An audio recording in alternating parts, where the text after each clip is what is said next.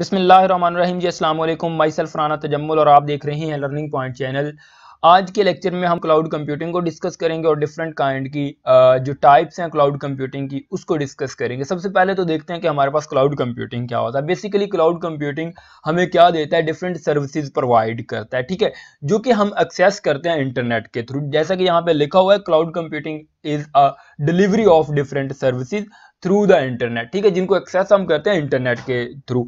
इस जगह पे हमारे पास डिफरेंट काइंड की सर्विसेज हैं, लाइक डेटा स्टोरेज है, सर्वर है, डेटाबेस है, नेटवर्किंग एंड सॉफ्टवेयर वगैरह, जो कि क्लाउड कंप्यूटिंग हमें प्रोवाइड करते हैं, जिनको हम एक्सेस करते हैं इंटरनेट के थ्रू। बेसिकली अगर बात की जाए डिफरेंट बिजनेस एंड ऑर्गेनाइजेशन के लिए, तो हमारे पास जो क्लाउड कंप्यूटिंग है ये बहुत इंपॉर्टेंट ऑप्शन है।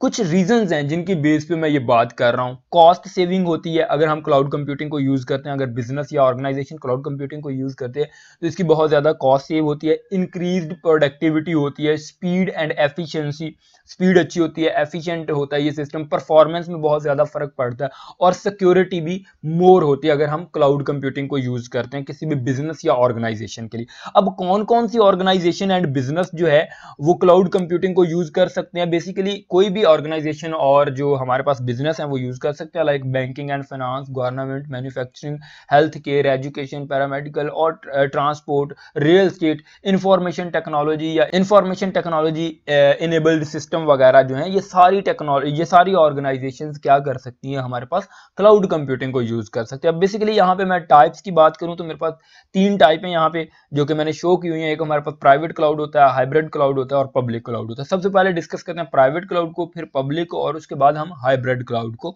डिस्कस करेंगे। तो प्राइवेट क्लाउड में एक्चुअली क्या होता है? प्राइवेट क्लाउड में बेसिकली थर्ड पार्टी इन्वॉल्व नहीं होती, मींस दैट इसमें सिक्योरिटी मोर होती है।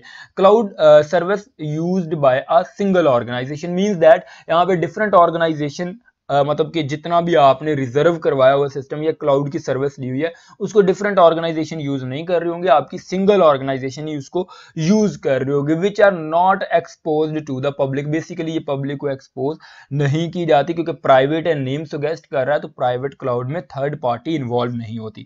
अच्छा, फिर क्या कह रहा है? थर्ड पार्टी का मतलब ये है कि बेसिकली होता ही है कि जो हमारा क्लाउड है उसको मैनेज करने के लिए, या जो भी आपने इंफ्रास्ट्रक्चर लिया हुआ है या क्लाउड की जो भी सर्विसेज ली है उसको बैकएंड पे थर्ड पार्टी इसको मैनेज कर रही होती थी, ठीक है। लेकिन प्राइवेट क्लाउड में आपको खुद ये सारा काम करना पड़ता है, आपको टीम प्रोग्रामर वगैरह खुद हायर करने पड़ते हैं उनको मैनेज करने के लिए। ये थोड़ा सा कॉस्टली पड़ता है अगर पब्लिक की बात करें तो।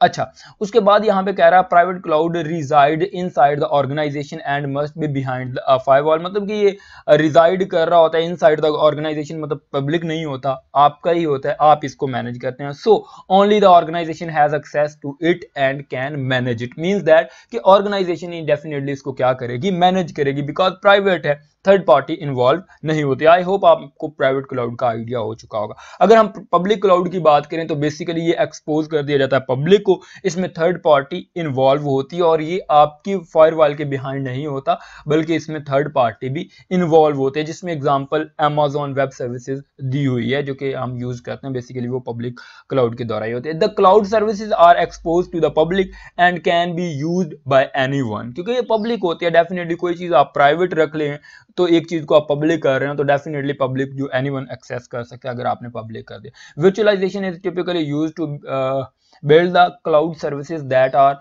Offered to the public. Public को फॉर एग्जांपल हमारे पास यहाँ पे अमेज़न की एग्जांपल दी हुई। आई होप आपको पब्लिक और प्राइवेट में समझ आ गई। प्राइवेट में वो आपके ही एक्सेस में होता है, आप ही इसको मैनेज करते हैं, थर्ड पार्टी इन्वॉल्व नहीं होती, बट पब्लिक में थर्ड पार्टी इन्वॉल्व होती है, ठीक है। तो उसके बाद अगर हम बात करते हैं हाइब्रिड की, basically the combination of private and public cloud is called hybrid computing, जो है या क्लाउड कंप्यूटिंग है, ये कह देते हैं।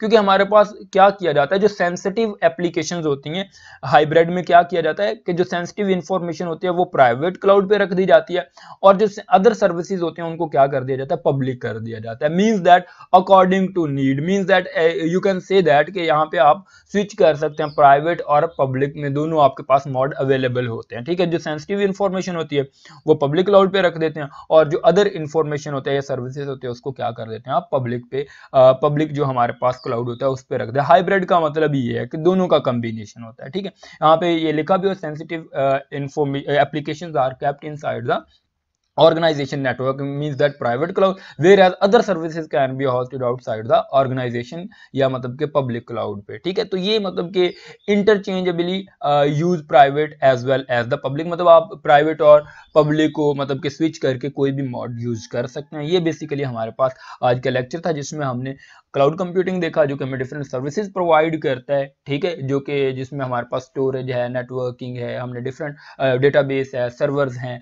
डिफरेंट अकॉर्डिंग टू नीड हम उनको यूज कर सकते हैं सर्विसेज को। उसके बाद प्राइवेट क्लाउड की बात की है, पब्लिक क्लाउड की बात की है और हाइब्रिड क्लाउड की बात की है। तो I hope idea is very clear.